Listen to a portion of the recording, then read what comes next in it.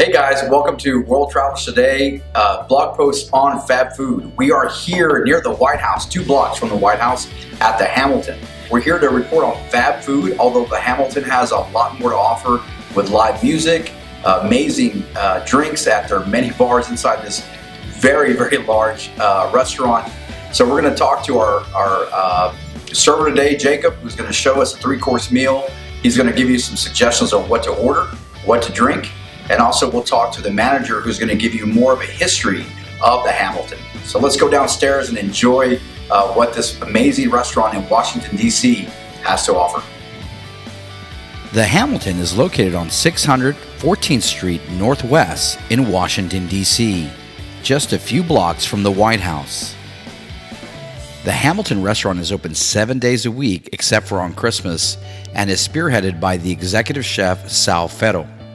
The restaurant accommodates 500 guests with venue space seating and serving an audience of 450 people.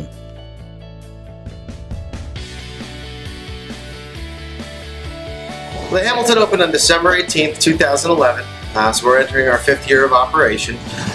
We really opened as we're part of Clyde's Restaurant Group, and we opened as an alternative to sort of the old Epic Grill, which has been around for 50 years. We wanted to bring a new vibe to the city. Well, the Hamilton is a huge space. We're one of the largest restaurants on the Eastern Seaboard.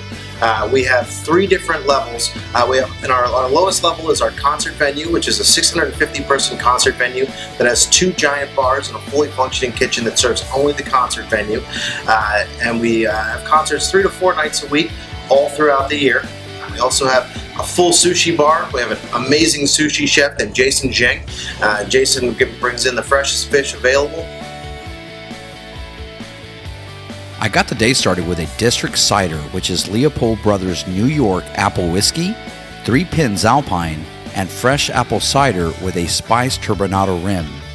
My server called this a cider with a serious bite. My friend Ryan ordered a Bloody Mary, which looked pretty good. It was time to focus on food, and we started with the breakfast sliders, which is buttermilk biscuits, house smoked ham, apple butter, and scrambled eggs. This was absolutely delicious.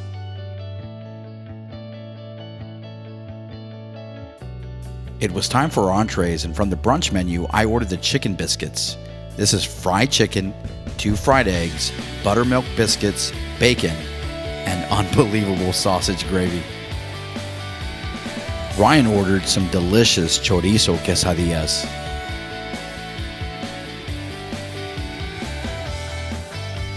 So we have our very own dessert menu. We have our house pastry chef Sally, who created the wonderful St. Louis gooey cake, and it's like a traditional vanilla cake with chocolate chips in it, and the top layer has a gooey top, and then we put vanilla ice cream and chocolate ganache on the bottom of it. It's a great sharing. I eat it all to myself. It's delicious.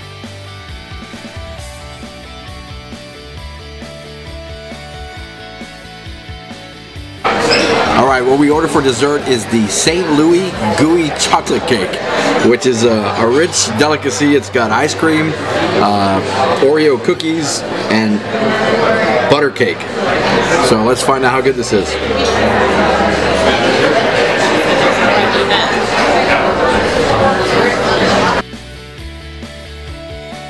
Fashioned is my favorite because instead of an old fashioned with orange, we do it with a lemon peel, which gives everything a little bit of different taste to it.